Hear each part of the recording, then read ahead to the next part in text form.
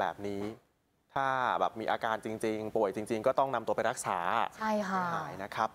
พักกันครู่หนึ่งครับช่วงหน้าดูความเคลื่อนไหวนะครับบรรยากาศที่ท่าเรือพิบูลสงคราม1กันหน่อยนะครับวันนี้เหล่าบรรดาแฟนคลับได้จัดพิธีครบ100วัน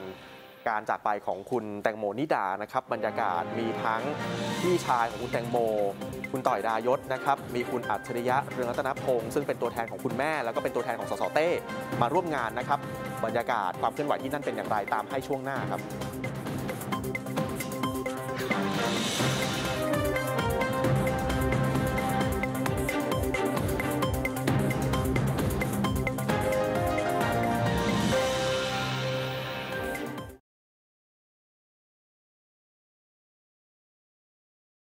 พี่น้องเกษตรกรชาวนาที่รักทุกคน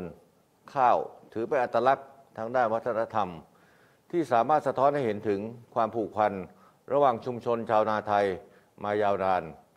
และได้มีการถ่ายทอดมรดกทางภูมิปัญญาในการปลูกข้าวจากรุ่นสู่รุ่น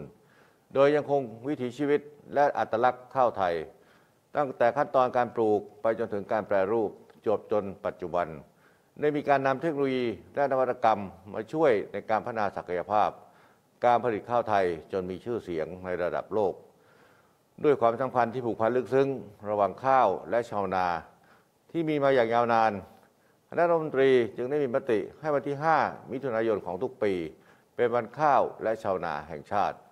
เพื่อให้ประชาชนคนไทยทุกคนได้ตระหนักถึงคุณค่าของข้าวที่ผูกพันกับวิถีชีวิตของคนไทยมาอย่างยาวนานรวมทั้งความสำคัญของชาวนาทั้ง 4.7 ล้านครัวเรือนทั่วประเทศในฐานะที่เป็นผู้สร้างความมั่นคงด้านอาหารให้แก่ประเทศชาติและเป็นผู้ทำรงรักษาไว้ซึ่งประเพณีวัฒนธรรมท้องถิ่นของไทยตลอดระยะเวลาที่ผ่านมารัฐบาลเข้าใจถึงปัญหาของพี่น้องชาวนาที่ต้องเผชิญทั้งเรื่องปัญหาผลผลิตราคาตกต่ำต้นทุนการผลิตที่สูงขึ้นและสถานการณ์ที่เกิดจากภัยธรรมชาติรวมทั้งผลกระทบที่เกิดจากการแพร่ระบาดของโรคติดเชื้อไวรัสโคโรนา 2019 ซึ่งรัฐบาลได้ขับเคลื่อนทุกวิถีทางในการแก้ไขปัญหาเยียวยาและฟื้นฟูเศรษฐกิจและสังคมเพื่อสร้างความเข้มแข็งกระจายไปสู่ฐานราก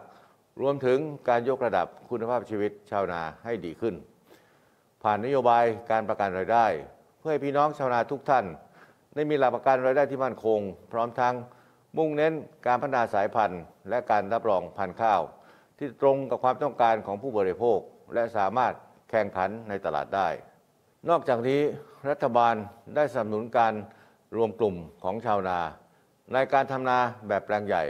เพื่อเพิ่มพูนอำนาจในการต่อรองราคาผลผลิตและลดต้นทุนปัจจัยการผลิตพร้อมทั้งส่งเสริมให้มีการนำเทคโนโลยีและนวัตกรรมมาประยุกต์ใช้ในการพัฒนาศักยภาพในการบริหารจัดการและเชื่อมโยงไปสู่ตลาดผู้บริโภคโดยตรงเพื่อให้พี่น้องชาวนามีรายได้และคุณภาพชีวิตที่ดีขึ้นต่อไปในโอกาสวันข้าวและชาวนาประจำปี 2565 ผมขอส่งความปรารถนาดีไปยังพี่น้องชาวนาทั่วประเทศและครอบครัวและขออาราธนาคุณพระศรีรัตนตรัยและสิ่งศักดิ์สิทธิ์ที่ท่านเคารพนับถือโปรดประทานพรให้ทุกท่านประสบแต่สิ่งอันเป็นมงคลมีความสุขความเจริญมีสุขภาพร่างกายแข็งแรงเพื่อร่วมรักษาอัตลักษณ์ข้าวไทยและสืบสานอาชีพทำนาให้คงอยู่คู่ประเทศไทยตลอดไปสวัสดีครับปวดคอปวดขาปวดบ่าปวดไหล่บรรเทาได้ด้วยน้ำมันนวดนายหญิงน้ำมันนวดที่ผสมผสานด้วยคุณค่าสมุนไพรสกัด 8 ชนิดสูตรฤาษีเทวดาสูตร